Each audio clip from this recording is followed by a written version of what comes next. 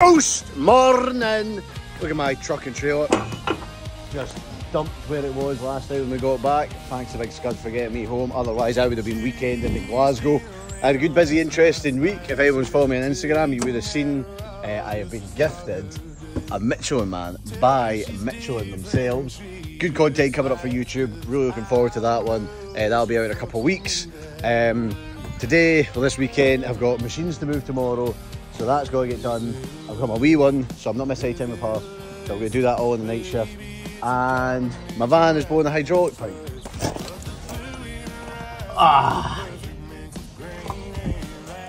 So, McIntyre's going to come out, we're going to get this up in the ramp, cut that out and change that and do what we can, because we're not going to be beat. I have had a lot of coffee and Red Bull, I've not slept, feel great. Ooshed.